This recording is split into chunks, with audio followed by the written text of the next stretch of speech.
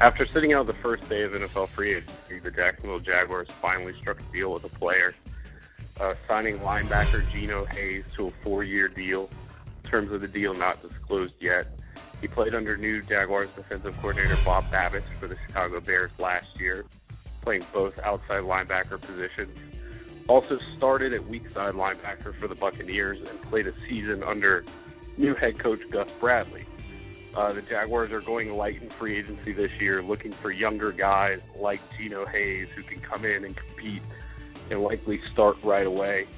And just the beginning of the young bargain free agents they're going to be looking for.